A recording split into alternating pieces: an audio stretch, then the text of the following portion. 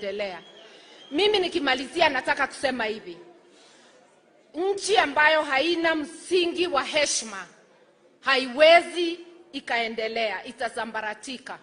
Na heshima ni kusema hata kama hunipendi, nipatie haki zangu kisheria.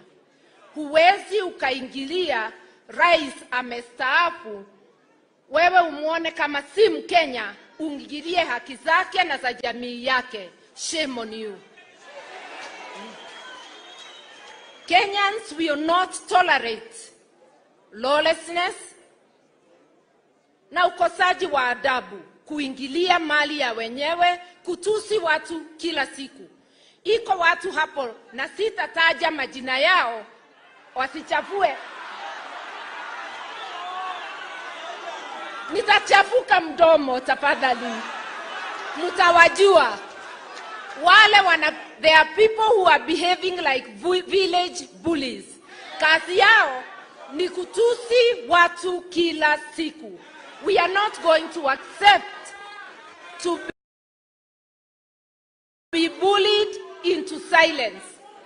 You can insult all you want, but we are not going to be cowed down. We shall stand for our rights, and we are going to liberate ourselves and our country, whatever it takes. That is a notice to you. Na kwa jamii yetu ya Wakikuyu, moririkanaga na ngwariage Gĩcũgũ.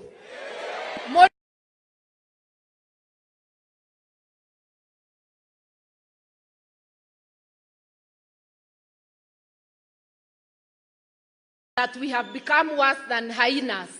How can you go to attack the property of one of us? We want you to respect not that just the properties of those who belong to our community, but of every Kenyan. Because a nation without the rule of law cannot stand.